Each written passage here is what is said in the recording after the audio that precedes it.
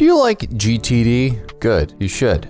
It's one of the better productivity systems on the planet, and I wanted to make a system for you to utilize in a Taskade. Jumping right in, I have a new untitled project and I'm gonna call this GTD workflow, and I'm gonna change this background to whatever I want and then make the emoji whatever I want. Let's do a little checkbox here. It'd be like getting things done. So what you can do is focus on the different parts of GTD, which is capture, clarify, organize, reflect, and engage. So capturing is really just making some place for you to put your inbox. Clarifying is putting things like subtasks and figuring out what project it needs to be in and whether it's an action or a reference. Organize is putting everything into its right place, which is basically having things like the due date put down, delegating projects to other people, filing away reference material, and sorting your tasks. So the first pillar of that is capture. So in here, we're gonna add a new block, and you can pretty much just pick paragraph.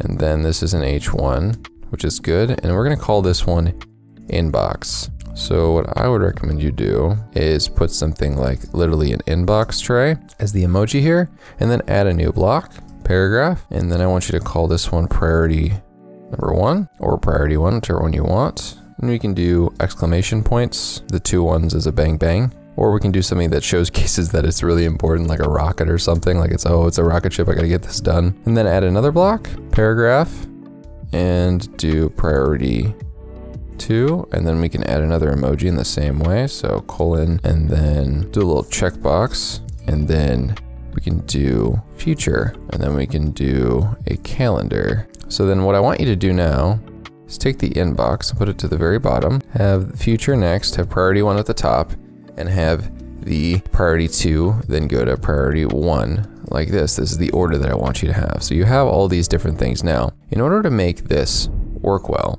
we're going to need to make sure that we have a bunch of different folds here. As we can see, the nice part about this is that the action page and the list page are gonna work well for us. So what we would do in this GTD workflow is that anytime we'd have a new task idea, I'd insert work task here, and then set a due date to like today or something, and that would tell us that there. Then if we go back here, it would also say it here. It's whatever you prefer from a view perspective, but we want to make sure this is top down. So basically what we're going to do is insert side hustle task here. We'd basically be capturing these ideas and then clarifying other things. Like if I had a side task to do with it, I'd press enter and then tab it over. Say example subtask here, and then if you want to, you can do /checkbox, change all these to checkboxes if you want.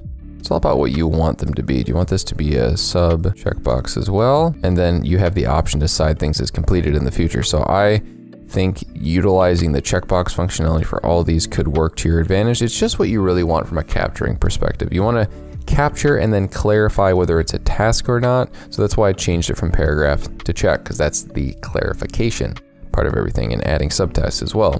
And then after you have a bunch of different things, what you do is essentially organize them by dropping them into different things like this. And then if we want to make all these checkboxes just for kicks and giggles, then essentially these would become task stuff here. So now anytime I'd make a task example, so let's say take out the trash, it's more of a priority 2. Tomorrow, it's not as important. And then let's say we already know off the top of the bat, priority 1, write new job LinkedIn post, say it's really important to you and you need to get it done now. We're organizing different things by having them be put into these different buckets, and you also could delegate certain tasks. So say I had a video editor, so it's like edit YouTube video, and I had that in my inbox. I could then delegate it in the organize section to somebody else. I'm gonna assign it to myself, but let's pretend like it's somebody else. And then as you can see on this page as well, on the default view, you can see the different types of things you got going on from the different sections.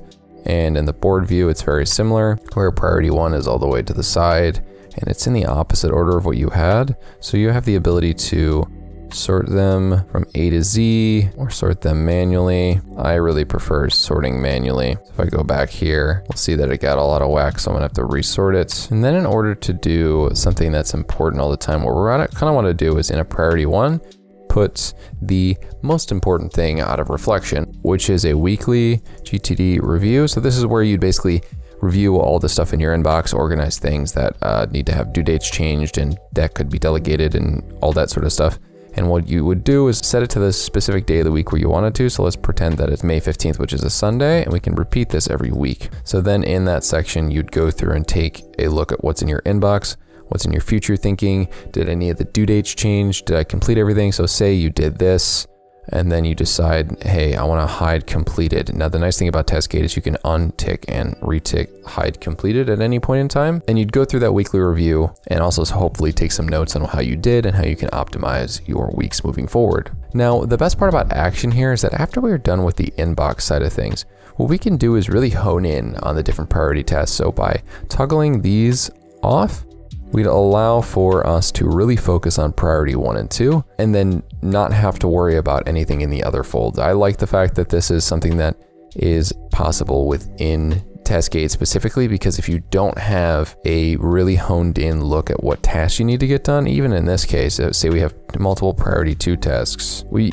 need to focus on priority 1 task first so we can really hone in on these, and then fold that and unfold this when you're focusing on the next level of tests. And what's important to understand is that your mind subliminally will be distracted by the more input that you give it. So we want to only have what really matters showcased to us on this case. I always like to, especially in the case of Notion, have the task that I'm doing open. So since this isn't a page and it's just a block, that's not the case. Like if I could open this as something, I would just have that opened and then have the rest be shown after I clicked out to look at what I need to do next. What you possibly need to do next is click this video to see how you can improve your productivity even more.